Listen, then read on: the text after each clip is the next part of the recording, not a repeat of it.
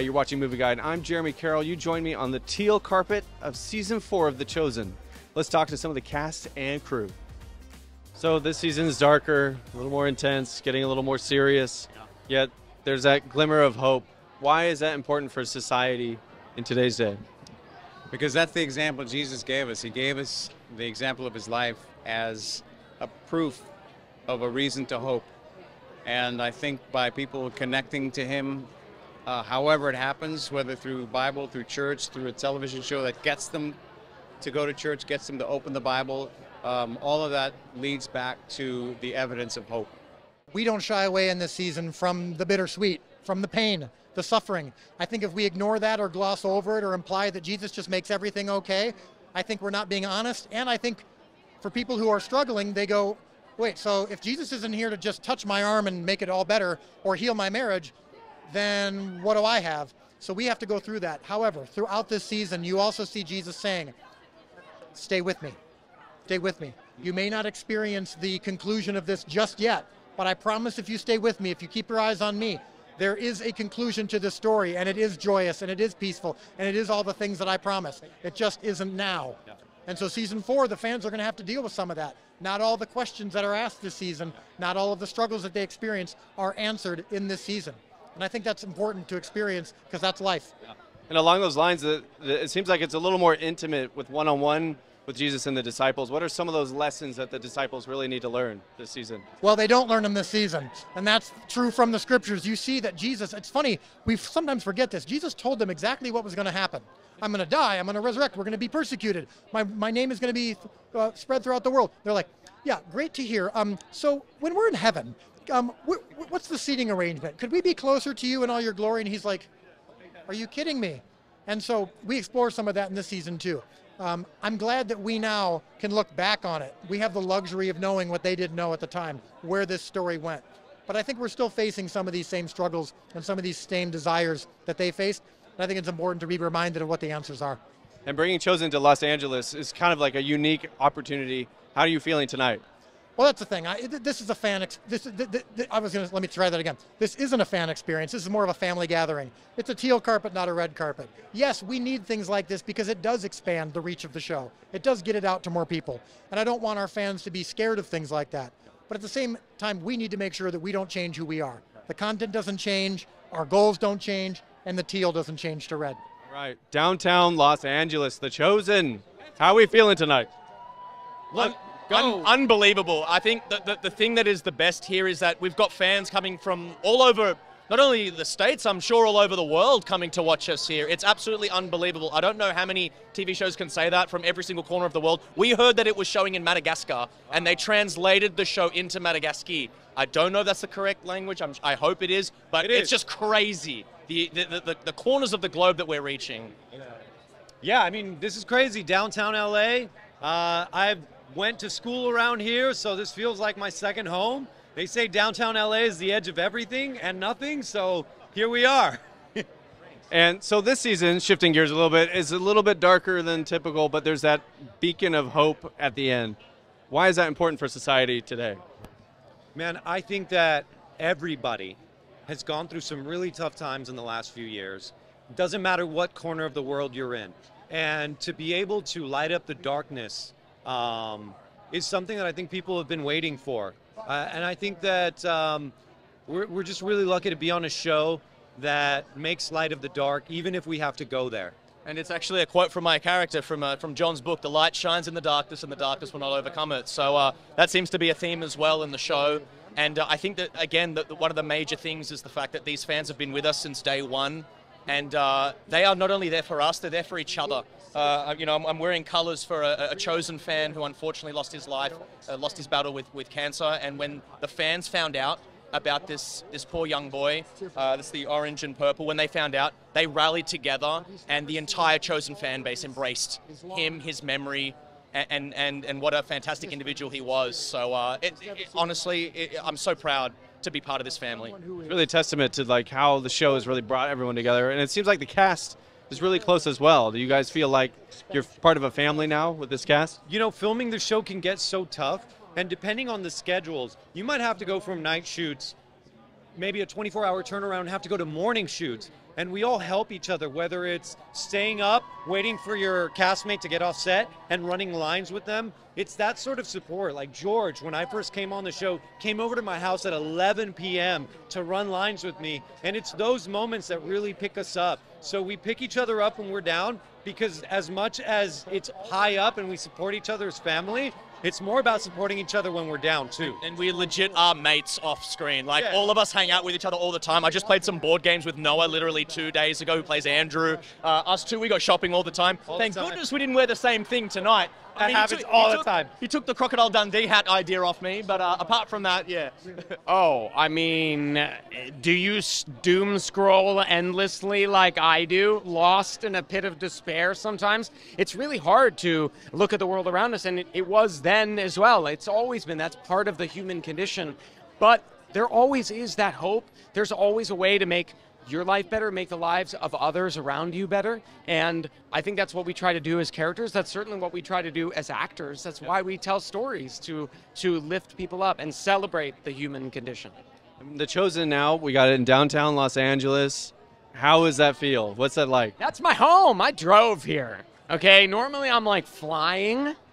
I like got in my Prius and meandered my way to the premiere. Very easy. I enjoyed this. And so along the lines of that, have you felt that with the growth of The Chosen, has that affected production in any way or the way you approach your character? Zero in terms of character. Like, we tried to tune all that stuff out. Once it comes to actually filming the episodes, we are like, what am I doing right now? Who am I? Who am I speaking with? It's all back to square one in a way, except by now we're in season 4, and so we've all lived and breathed this for so many years that you pick up right where you left off, but you don't let the outside noise sort of get in the way. And the fan base is almost like a family that kind of rally around The Chosen, and is the cast kind of becoming like a small family in a way? Oh, 100%. Listen, when you walk the steps that we do every day in the 100 million degree heat, or you're like freezing to the point where your potato sack is just stiff, you can't even sit down, you start to bond, you trauma bond, if you will.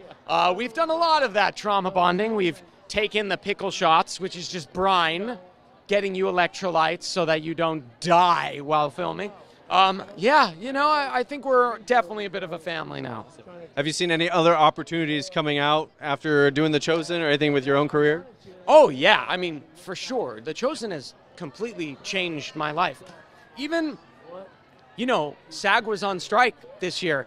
The fact that we got an interim agreement, that SAG and The Chosen worked together to be able to, that we could finish telling this story for season 4, it's incredible. And I never would have been able to even be working during that if it wasn't for The Chosen and saying we treat our actors really well. We believe in what SAG is trying to do. It was a very, very special thing to be a part of. So this season is taking a bit of a turn. Where are our characters going to be this season? Quintus is just going to be a nice guy doing nice things, as usual, and he's going to get even nicer this season. JK, he gets worse. Please try to remember that I'm actually a nice person. So, spoiler alert. Hey, come on. Yeah, spoiler alert. Quintus and Atticus go into business together. They open a sandwich shop in Jerusalem. It's true. And look, great sandwiches. Uh-huh. Atticus happens to be a vegetarian, so it's mostly falafel, dolmas, spanakopita, adopted from the Greeks. To tell you the truth, Quintus is mostly into skewers, but Atticus is against it categorically. So he wants to an odd skewer. couple kind of a he thing. wants to skewer everything. It's Everything. like puppy dogs, lambs, Can I skewer it? little Can lambs. I skewer it? How does it taste? How does it taste? Yeah. He keeps asking Atticus, like, how does it taste? I don't know how it tastes. You'd think he would. He steals enough food. I eat apples and apricots and dates. Can you skewer it?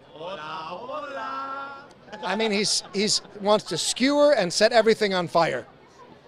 But hey, it's a thriving enterprise. It's worked well enough so far. What do we call the sandwich shop? I think we call it Yumminess Dumminess. Yumminess Dominus. That's actually that's kind of good. That's Get catchy. some Uber Eats going on in there, and you're all set. Dominus, Dominus. It still hasn't hit me actually though.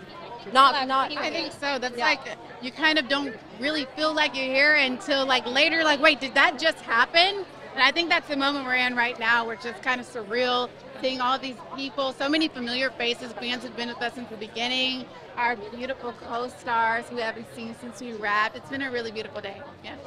And The Chosen was really like elevated women to the forefront of this story, kind of for the first time, I feel like, which is pretty awesome. How has that been with the fans and interacting with everyone, and how's the reception been?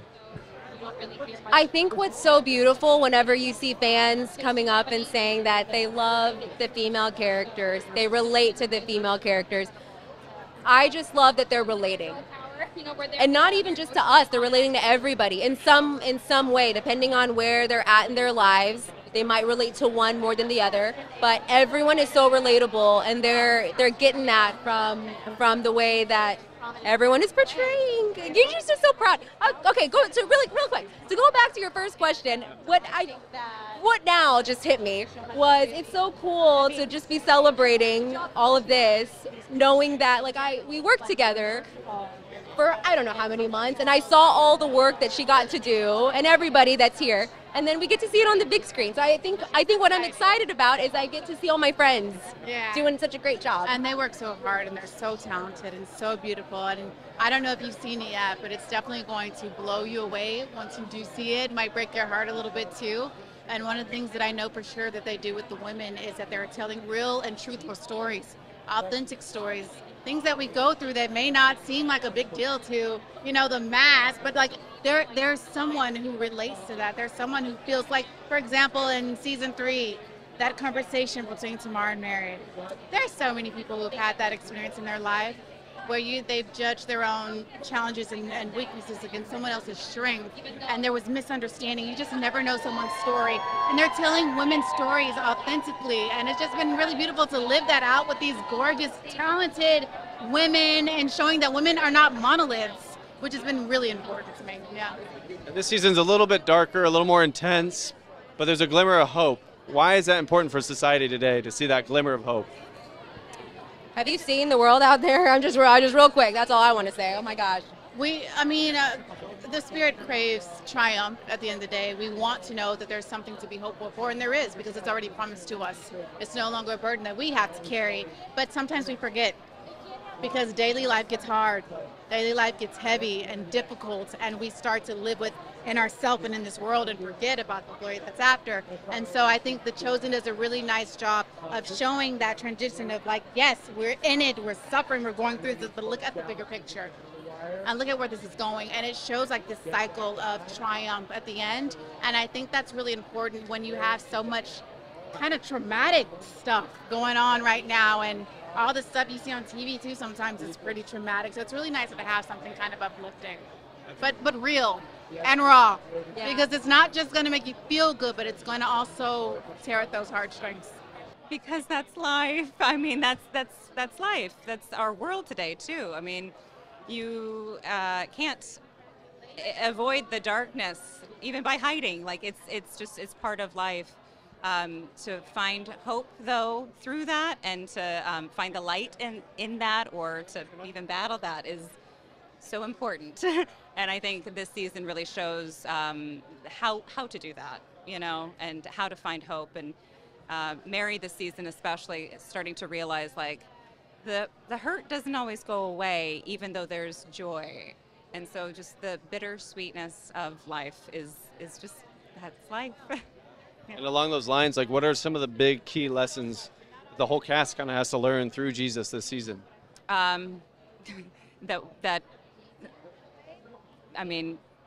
We don't always get to understand why things happen or how things happen.